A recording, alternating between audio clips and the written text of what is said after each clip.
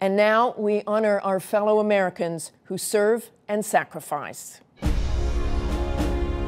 This week, the Pentagon released the names of 5 soldiers killed in Afghanistan.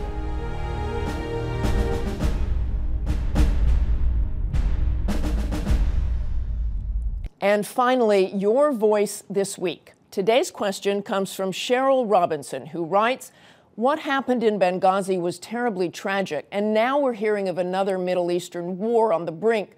Let us and you, the media, not forget about the war that our own kids are fighting for us in Afghanistan. Why is there so little coverage?" Well, because unfortunately, very few people feel the way you do, Cheryl. There is a war weariness with the public, and outside of campaign season, the war is not often mentioned. The administration talks about it largely to say, we are leaving. But we should all remember that nearly 70,000 Americans are still in Afghanistan facing death and injury.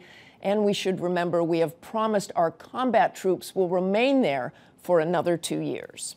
That's all for us today. Thanks for sharing part of your Sunday with us. Check out World News with David Muir tonight. George Stephanopoulos. We'll see you back here next week.